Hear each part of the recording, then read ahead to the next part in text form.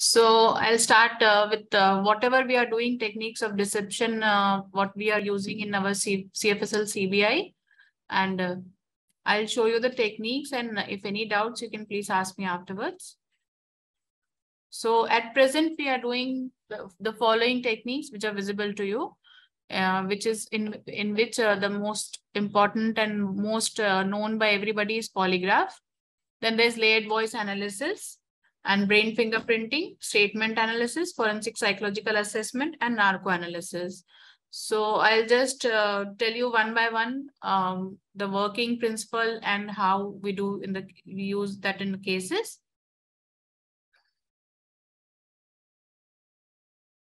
So polygraph, as everybody knows, it commonly the common layman term is lie detector.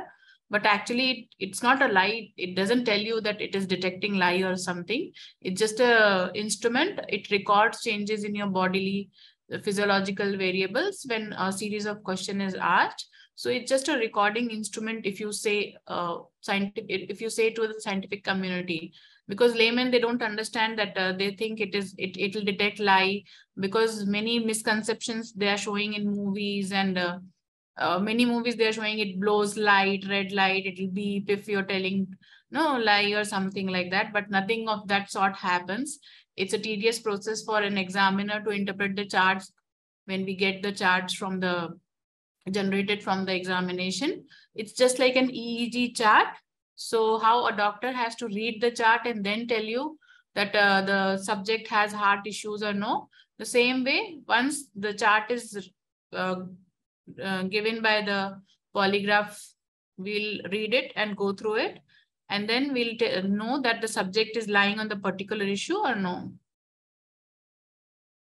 So the main basic principle of any lying is psychological and physiological. Okay, so behind every lie, you have psychological thoughts, and then it converts into physiology. Like if you want to tell lie, you know that you'll be definitely, when you have to tell lie before, like inside going home, the kid has to lie that he was somewhere outside or studying somewhere. His psychological mind, it'll carry on that, okay, I have to tell lie, and naturally his parameters of physiology, which are BP and other heart rate, they'll increase. Even he'll start sweating more. So that is how a basic basis of lie detection is connected.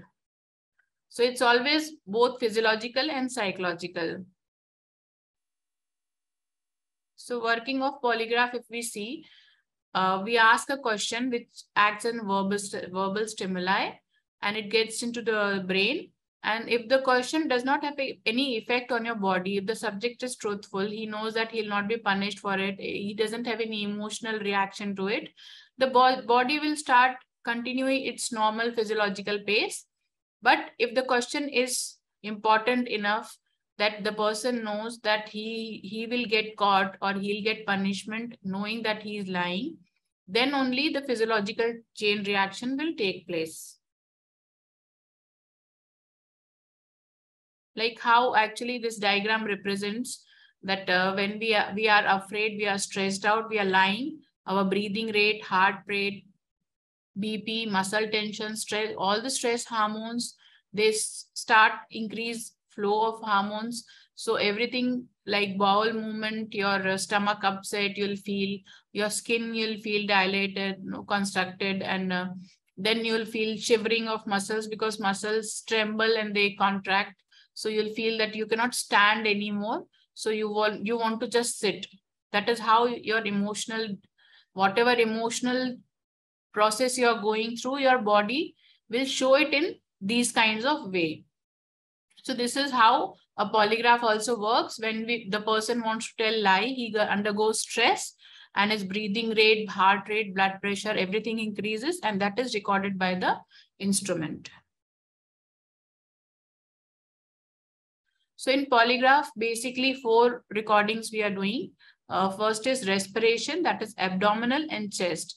So we'll place tubes on abdomen and chest, because when we do respiration, it is through both the parts which is being recorded. Then galvanic skin responses, your skin conducts electricity in very minute amount when you're stressed out, or what we say, our skin is getting cold, our skin is getting hot, or it is releasing more perspiration. So that is how it is recorded through a galvanometer. And then BP and heart rate are recorded through your normal blood pressure cuff, how you do in your hospitals. So this is how it is. This is the galvanic skin response sensor. It is placed on the fingers to know your fingers' conductivity. Then this is the normal BP cuff, which will record your BP and heart rate both. And this is the pneumo tubes, which will record, they'll expand when you're taking breathe in and breathe out. So the chart will be recorded accordingly. So this is how a person is made to sit in polygraph, with electrodermal electrodes, blood pressure cuff, pneumotubes, and it will record the 4 parameters. So basically, how do we do polygraph? Just procedure in short, I'll tell you. We'll do a pre-test interview of the subject, in which we establish rapport with the subject. That is very important part of polygraph. Otherwise, if the subject is afraid or he's nervous, so he'll not be easy for you to conduct polygraph for the subject. And you have to understand his verbal language, what he's talking, and you study his non-verbal behavior also. So everything is assessed. If you think that he is not mentally stable, you can do mental status examination, or if you want to know his personality, you can do few personality tests or draw and test like that. Normally we do. Even some psychological tests like word association test we do. So it depends on person to person and case to case what all we want to conduct during pre-test. So it will be around 1 hour of pre-test. Almost 1 hour it takes to conduct a pre-test, in which the subject will be very familiar to you.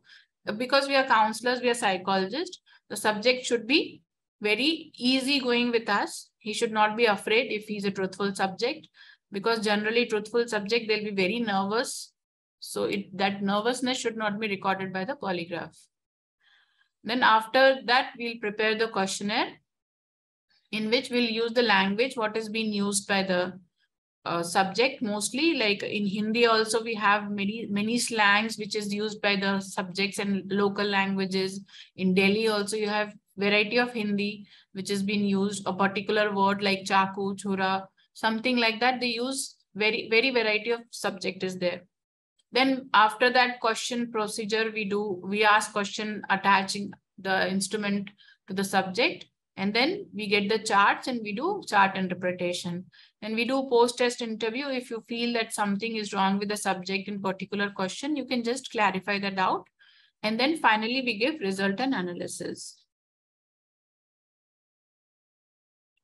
So the question formats, there are generally 3 kinds of question. Relevant, that is direct related to crime under investigation. Irrelevant question, which is just to normalize the subject, like is your name this, do you stay here, did you study 10th class, or is your son named this, something like that, a normal question. And control question, they are comparison question, which we compare to with the graph of control question and relevant question are compared and then given the scoring. Like here's one sample questionnaire, which we generally ask. This is modified general questioning technique. Like first 2 you see it is irrelevant and relevant. So like this, in between irrelevant we keep, so that the subject, if he's like reacting high to irrelevant, he becomes normal. And then we ask a relevant question. So this is how a typical graph looks like in polygraph. You can see like first 2 are the pneumo, chest breathing, stomach breathing. Then blue line is sweat, that is GSR. And then 4th line is BP and heartbeat. So you can see how in the relevant question number 5, his BP is increased, his electrical duct activities are increased, and he has stopped breathing for a few seconds, just milliseconds. And then he has taken high breathing. So like that, after taking 3 rounds of each questionnaire, you'll analyze the graph and then do the scoring accordingly.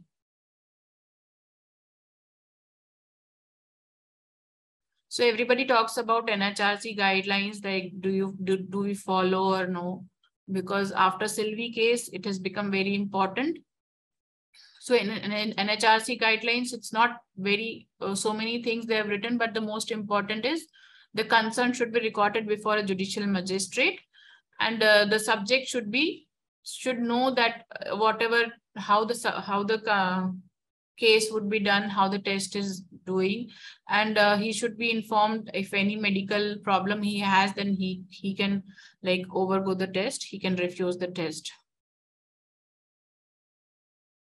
So like in Sylvie case, after that, the polygraph and all, it was like spread, rumor was spread very large, that it has been banned.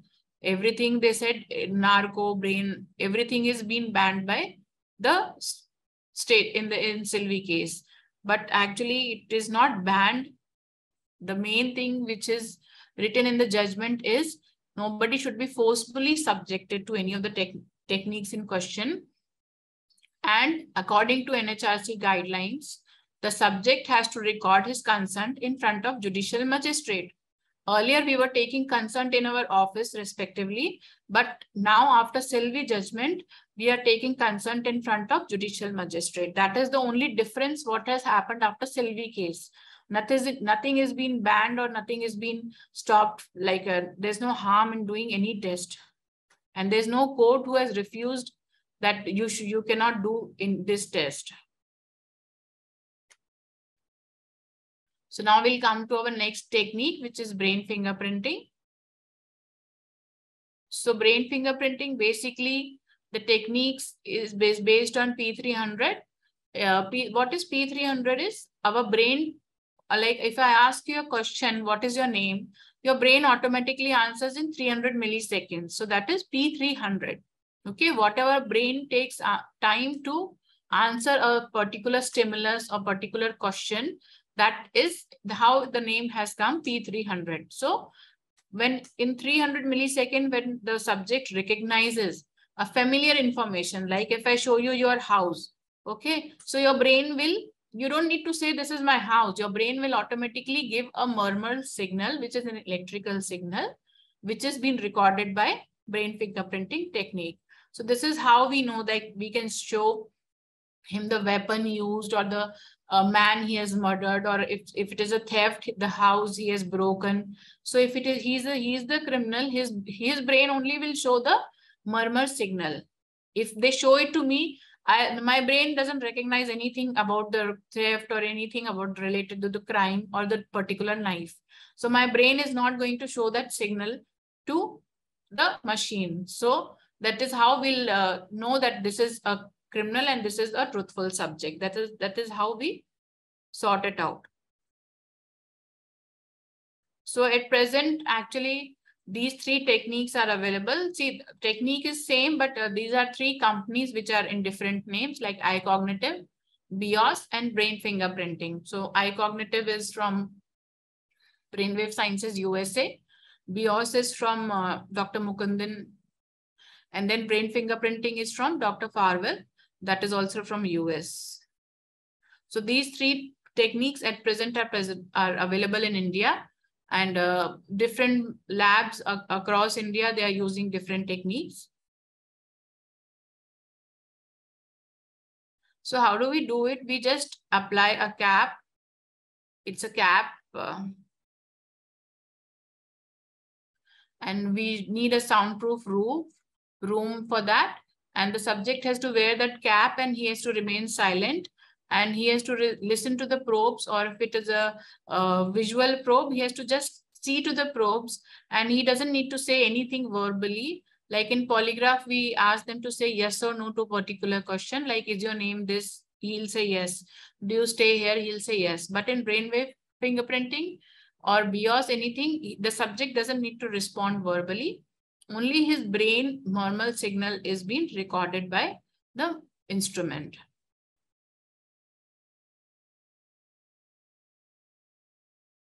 So I think we'll not go into much technical thing because it will take time. And there are many techniques. So I'll just go through the next technique, which is forensic psychological assessment, which so since 2010, CBI has started FBI in all important cases. In US FBI, they have behavior analysis unit, and they do such kind of technique to assist in criminal investigation. When a subject comes, they do his behavior analysis and his psychological test, and they say that, okay, he can be a suspect or no. So that is how we just sort out the large number of suspects from a large group. In behavior analysis unit in FBI, they have one psychologist, criminologist, and crime analysis. They together do the interview of the subject and come to a conclusion that he's telling lie or no. So similarly, in India, we are doing psychologist and criminologist. We are doing it together as a team, and we give a report that our opinion that he is lying or he's not lying. So how do we do? We have a proper psychological questionnaire. We have behavior analysis interviews, his attitude test, verbal, non-verbal, and then analysis of collated data, whatever the IO has given or other witnesses have given, or how the CDR file, everything you should read before giving any report or opinion formulation. So all these steps, it is like pre-test interview in polygraph. It takes 2 to 3 hours for a subject, and then you give your opinion or report that the subject is deceptive or he is truthful. Like few non-verbal behavior, if I want to show you, like if he is trying to be over friendly, okay, he's trying to show that he is not at all nervous. So that shows that he's a deceptive person. He gives evasive answers, like he'll say, why I should tell you, I am not, no, I don't want to answer you or something like that. Or he gives very deceptive answers, then he's uncooperative to you. And he behaves like light-hearted, but generally, if he's a truthful subject, all the subjects who come for analysis or for to CBI or any investigative agencies, they'll definitely be scared, but scared in a different way, not in a way that they'll be caught, because it is a general nervousness of a person. Even if they call me for any investigation, I'll be nervous, like what I've done. I've not done anything, why they're calling. So like that, a general truthful person should be a little bit scared, not that she'll be very light-heartedly laughing with you. If he's trying to laugh off, fake laugh and all, he's definitely a fake person, or he's a deceptive person. Then his bodily movement and overall deceptive appearance, all this we see in a person, and then we give our report. Like nowadays, many body language courses are available, books are available. So if you see and if you read them, you will know many body languages. But being a psychologist and being an investigator, we come across so many people, and we have a knowledge that how he behaves, because it depends on person to person and culture to culture. Okay, in India, it is different culture, and US, UK, they have different culture. Ladies, they behave differently. Gents, they behave differently. So you cannot read a US book and apply that culture or body language to India. Okay, so that you have to keep in mind that you should not apply any body language culture, because in villages they behave very differently. So you cannot think that he's telling deceptive. And a polished criminal, a white collar criminal, they behave very polished way, and they wear very proper clothes. So that doesn't mean that he is not truthful subject. So there are many things like how we know that a subject is deceptive or truthful. There are many, like his sentence telling, if continuously he says why I should tell you, or he uses personal coding, he misses he just tells you general statement every time, he repeats the same thing. He's not expressing his real feeling that I was being really this is really a bad phase for me. It has spoiled my days. It has spoiled my career, everything. So A truthful subject will generally do that. He'll try to share everything, and he'll think that this is the opportunity they have got to exclude themselves from the case. So they'll definitely use the opportunity very well. And generally deceptive, they'll not try to attach to you. They'll be always distant to you. They'll not mingle more, because they know that you're a psychologist, you're reading their body language. So they'll not try to move more. They'll try to fix eye contact more, because it has been said by many people that eye contact is a great way to know that the subject is deceptive or truthful. So nowadays, everybody, because it's like internet, everything, they know that eye contact is very important and how they should behave. An educated criminal, they'll read everything before coming to us. So that is why we take time to talk to them, such that after a time, because even if you are like doing some act or something, it will not be for long. Okay, sometime during the weak moments, you'll definitely come out with some real, what you want to talk. Then in this analysis itself, we do statement analysis, which is reading it between the lines, like 1 to 3 lines are there. So whatever is written in the line, that is apart from physical meaning. But we have to conclude our own meaning, what he wants to try to tell us. Okay. So what all it does, it detects concealed information, missing information, and it tells you whether the information provided is true or false. So how do we do? We take a pure statement of the subject. Every statement has 3 parts: pre-incident, incident, and post-incident. So the structure and the content of the written statement is then studied, and it is developed by color coding. They have system like noun, verbs, everything we do color coding. And then we analyze the statement of the subject, which we obtained. And then we give our opinion that this statement he's trying to hide here. He's trying to tell deceptive here, or he's trying to fake here. So all this thing we give in our opinion. So we have 7 scan criteria in statement analysis, which first is denial, out of sequence information, change in language, missing times and links, spontaneous correction. Structure of the statement, as I have told you before, pre-incident, incident, and post-incident. So in this, very important is like pre-incident, a subject has to write. Pre-incident means he is writing about himself. So he has to write very short about himself. If he is trying to make that 20% to 50%, like I am son of this and that, I've studied this, I've done PhD in this, I work for this company and all this, he's trying to boast. There itself, you have to understand that he's trying to deviate the topic and he is not a truthful person. Then comes the incident part. Mostly deceptive people, they try to shorten the incident part. They'll make it to 20% because they don't want to describe it more.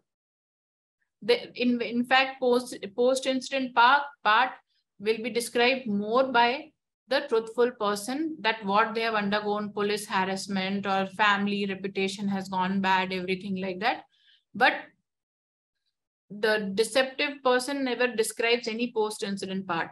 That is from our experience also, and it has been it is given by Sapir, which says this. And we have studied many statements, so that we know that once we read the statement, we'll know that the statement is truthful or deceptive. Then lack of commitments. So all these things, I think if I start describing each point, it will take time. So advantage of statement analysis and assessment is like in polygraph and other techniques, you need to take you have to record the permission in front of judicial magistrate, and you need some instruments like other things, and like a proper room, everything should be available. But assessment and statement analysis, you can do it anywhere. Okay, any room. It doesn't, it is very cost effective. You just need paper and pen. and you can tell that the person is lying or no. So that nowadays CBI, we are using it in initial stage of investigation, where we have long number of suspects. So we'll just sort it out, like from 20 to 5 suspects, we'll sort it out.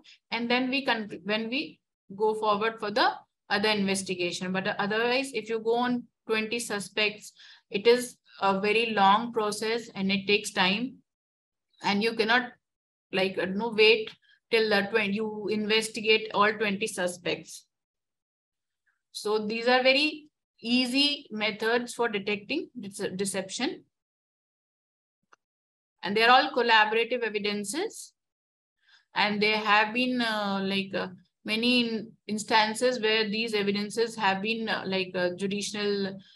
They have said that, okay, you go and do this test, then we'll see further that the subjects will give the bail accordingly.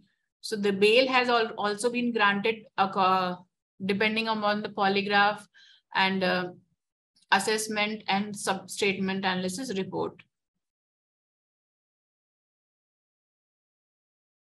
And you can verify the veracity of the statement of anything like suspect, accused, witness, complainant.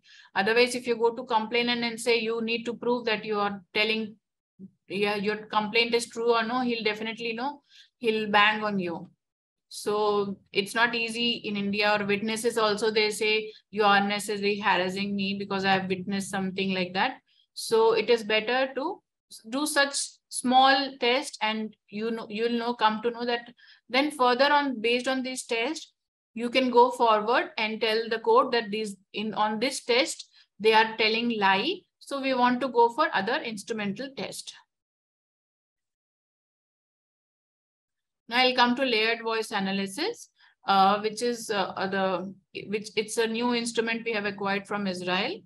And technology is based on same psychological physiological stress in human voice. It is through voice actually, and it is a software based on algorithm, and it is independent of any voice. Like we have done cases in Tamil, Telugu, Kannada, Hindi, Odia, all the languages we have done, and it was very easy for us to detect that the subject is deceptive or no.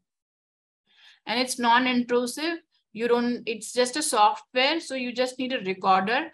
And if the subject is feeling uneasy, you can just record on your mobile and then keep the recording in the software, and you'll come to know that the subject is deceptive on particular sentence or he's telling the truth.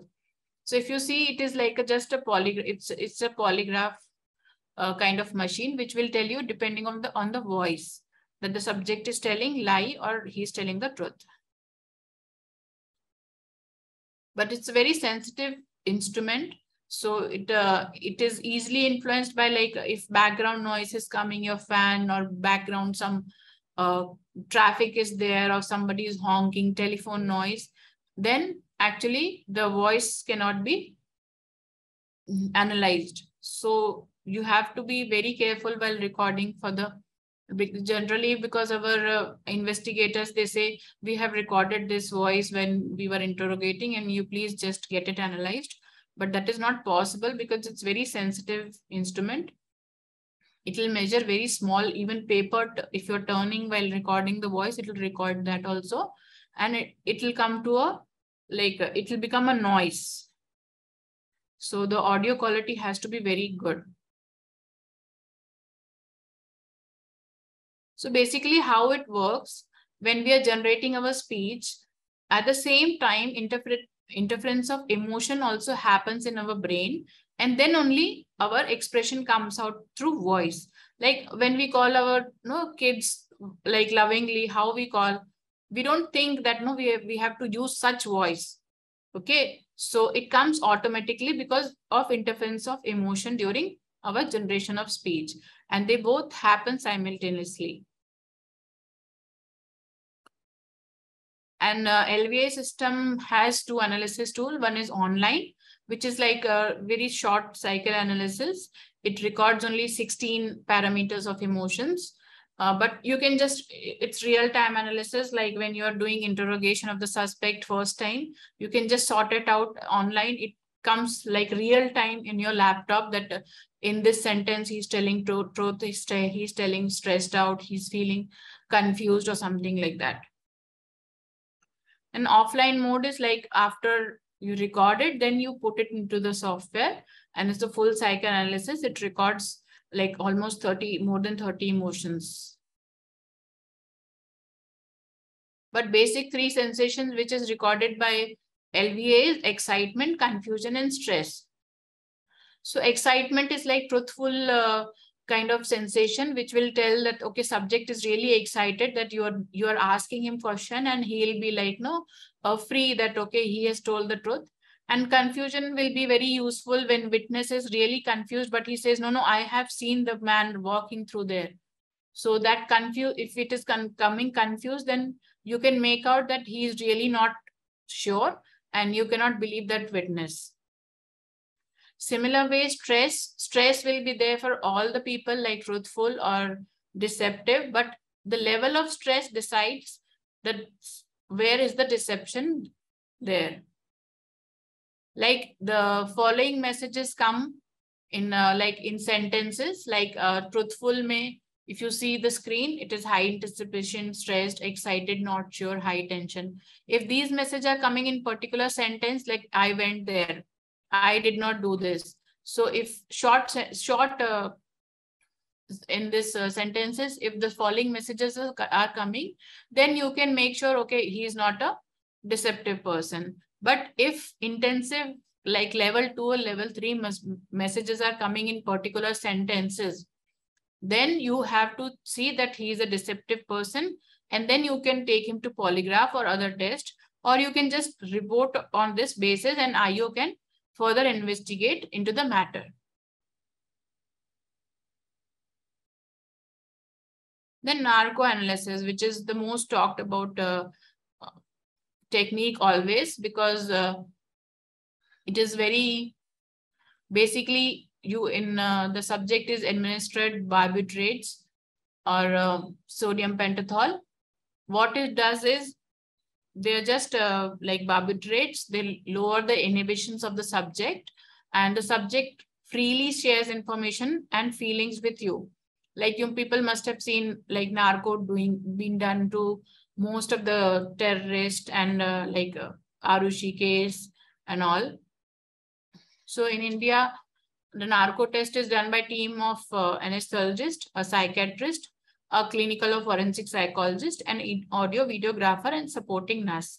It is always done in a hospital setting.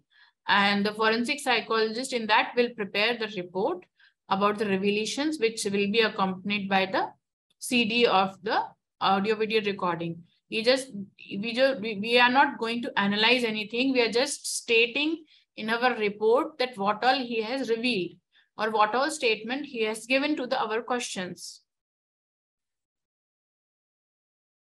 So drug used is truth. It's a truth serum is a colloquial name for any psychoactive drugs which are used to obtain subjects information from their brain.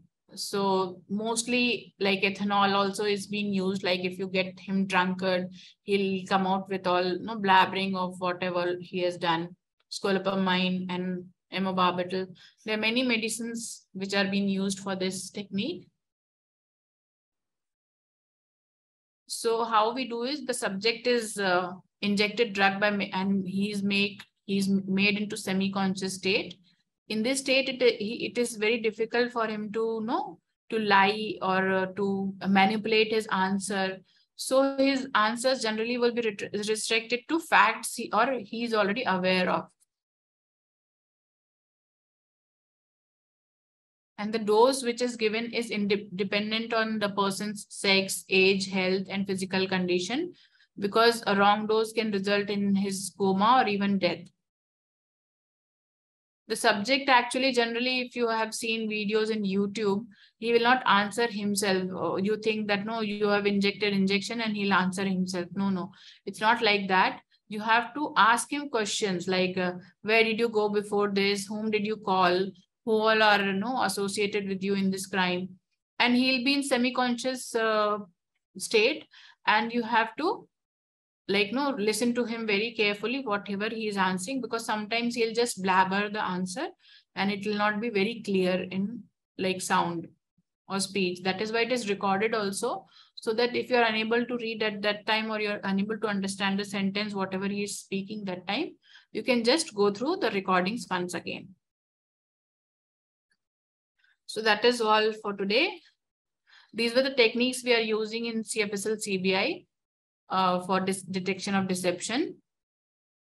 If anything anybody wants to ask, you can just, please, most welcome.